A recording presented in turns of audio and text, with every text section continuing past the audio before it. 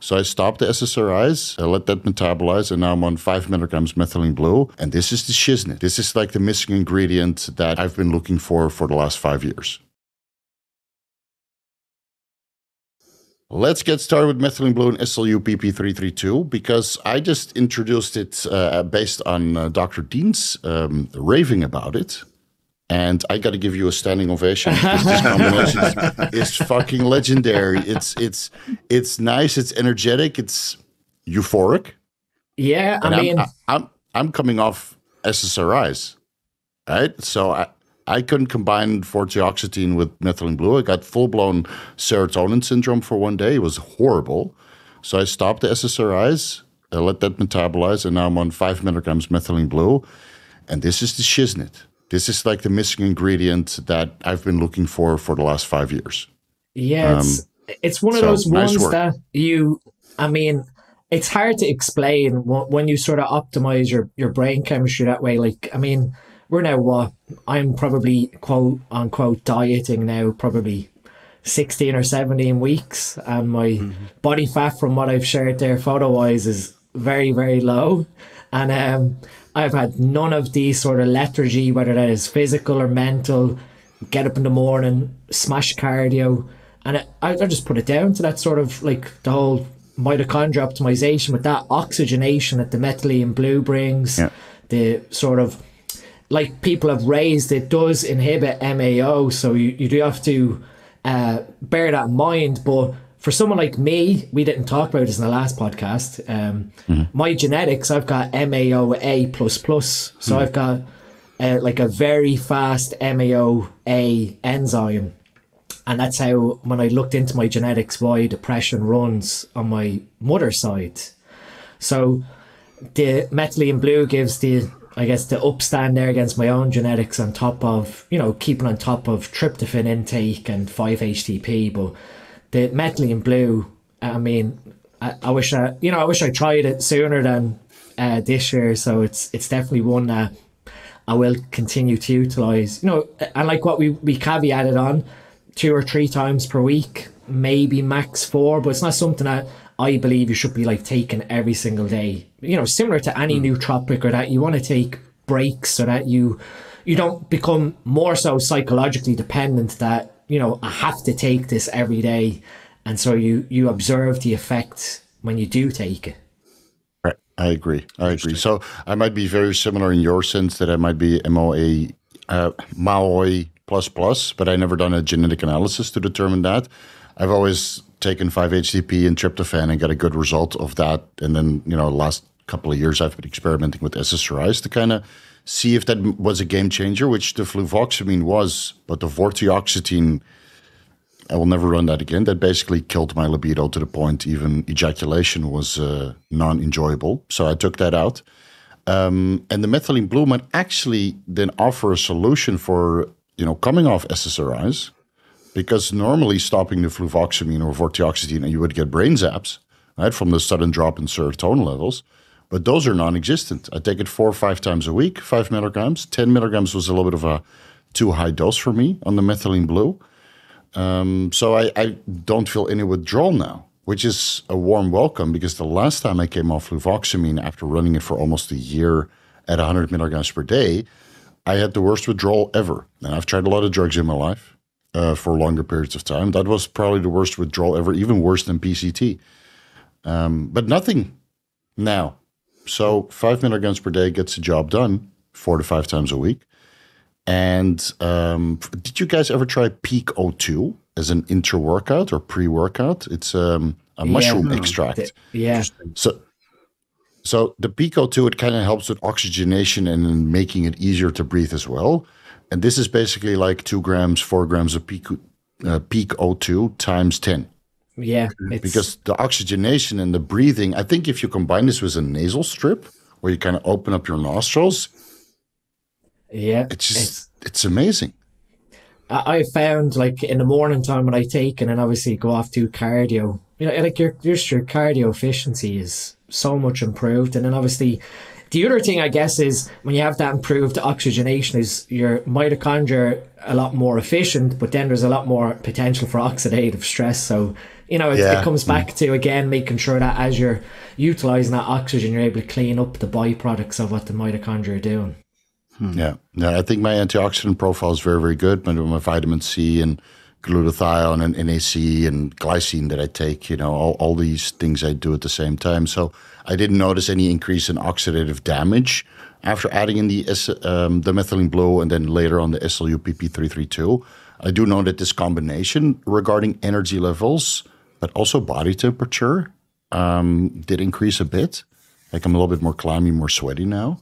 But energy levels, it's an absolutely phenomenal stack. And the methylene blue is reasonably inexpensive. And the SLU, of course, is a little bit more pricey because it's a new compound in the market. There's maybe 2 or 3 sources that have it. And even though we all offer discount codes for those sources, it still adds up. So you wanted to run the SLU to 700 micrograms per day? Yeah, Did I hear that correctly? Yeah, either 6 or 7. We held it consistently at 4. And then I took it out when we went on vacation. So again, I wanted to just make sure that the sort of bias of taking it for whatever it was, 12, 14 weeks continuously, take it out.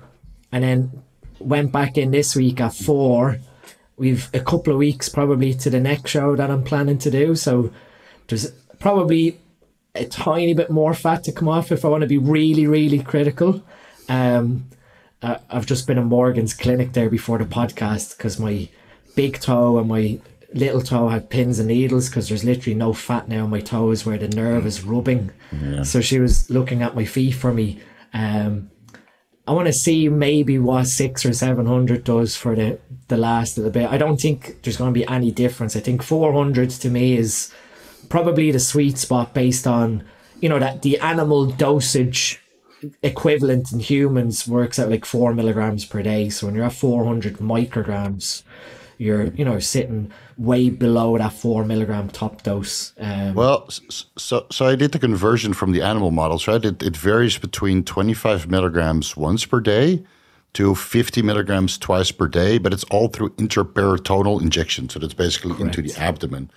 But this is per kilogram. So if you convert this from 50 milligrams twice per day to humans, I think it's 4 milligrams per kilogram. Correct. So that would mean that you have 400 milligrams for a 100 kilogram bodybuilder.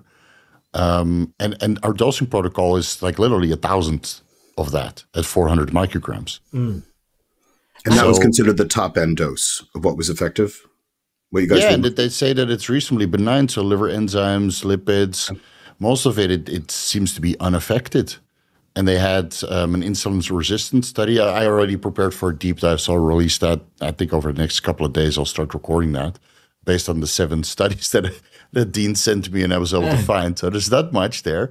But it seems to prevent insulin resistance or improve insulin sensitivity in obese model states where they get like a 60% high-fat diet. And then the rest is carbs and protein. So it prevents fat gain, improves glucose homeostasis and glucose metabolism. And then in a normal state, it really improves fat metabolism to the point it helps with body composition. So fat mass goes down. It's weird that in the studies they say, you know, in the rodent studies, they keep the mice in a thermoneutral environment.